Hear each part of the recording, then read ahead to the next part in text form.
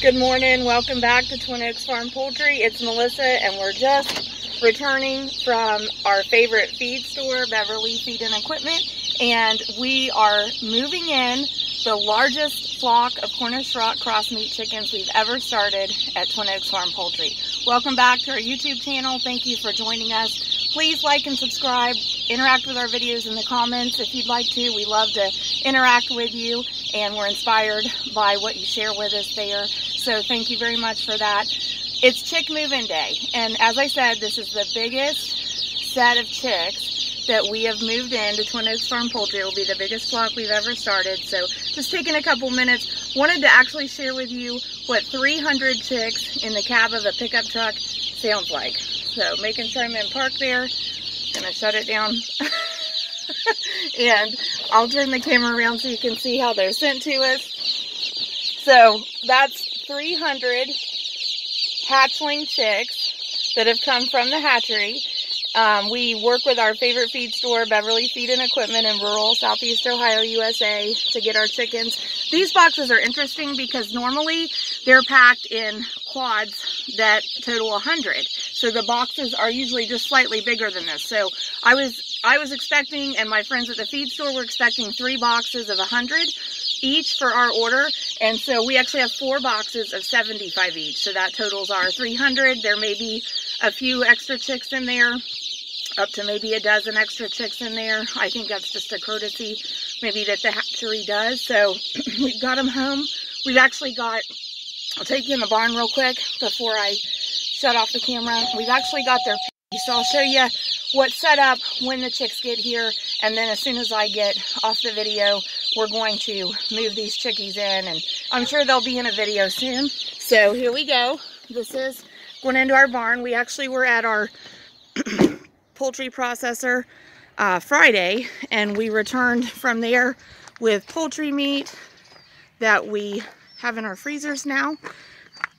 So we've got flowers blooming in there. I can tell I've got somebody in here working, but I want to show you, I just want to show you real quick what is actually down in the pen. I heard a drill, and that's why I said I think I've got somebody in here working. So Drew is in the barn area here. Actually, he's on the other side of our door there, but wanted to show you real quick to conclude this video how our pen is actually set up when our chicks arrive.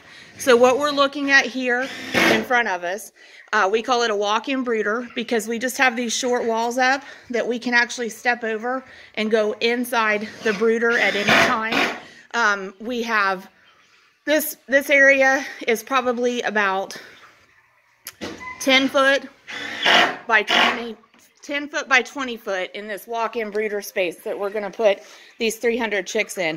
And so when we move them in, we have the heat lamps on.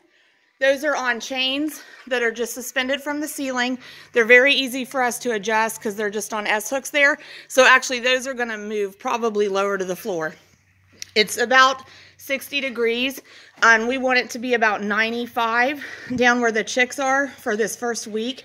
So we'll probably drop those lights just a little bit, maybe half a dozen to 10 links down, so they're a little closer to the floor. But the way those lights are positioned, you can see we can pretty much light up the entire floor, which is what we want, because we don't want any cold spots or dead spots or dark spots in that floor.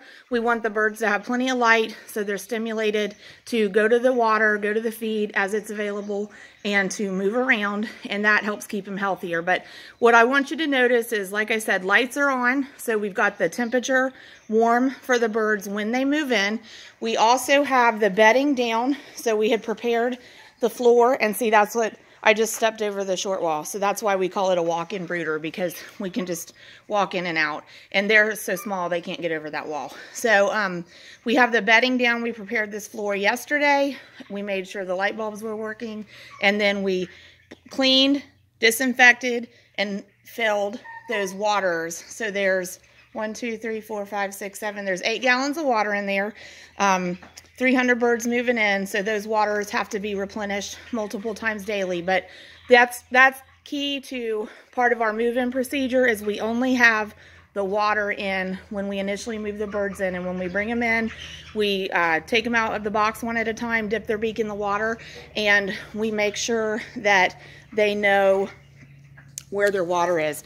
And if you make sure that you get water in their system first and they get settled and the stress decreases, it helps eliminate a condition that is common in raising chicks that's called pasty bottom or pasty butt. And we really want to eliminate that because it's kind of a nuisance condition that just complicates the management and the growth of the bird. It's certainly manageable, it's easy to take care of, but if we prevent it in the first place, it's a lot easier to just not have to deal with it at all. So as you saw, we had the waters down. So we'll wait about 4 hours after we move them in before we will fill their feed trays, which are right here. And we'll feed those with a 22% protein for growing meat birds. It's a crumble that we get at our favorite feed store, Beverly Feed and Equipment. And so like I said, about 4 hours after these chicks move in, we will fill feeders. Now here's the flock that is currently in production. So there's 200. We lost one yesterday. So there's 219 of these birds now. And so, you know, they're feathered enough. You can see we don't even have their heat lamps on at this point. They were warm enough without them. So we'll be back in that pen here shortly too. But go back and give you one last look at how the chicks are in their boxes before I take them in and work with getting them moved in. And so like I said, we'll get feed down later for them in about 4 hours, but we do that as a management to help keep them well and prevent that condition. So there you go. That's how chicks come from the hatchery. We get ours from Mount Healthy Hatchery. We work with Beverly Feed and Equipment here in rural Southeast Ohio. Mount Healthy Hatchery is in Southwest Ohio, actually the southwest part of Ohio. So 300 chicks in there, largest flock we've started at Twin Oaks Farm Poultry. We're excited. That'll actually be our last flock for the first half of 2023, and they're going to be moving into the barn here directly. Thanks for joining us on YouTube. Please join us again another time back in the barn. How are you?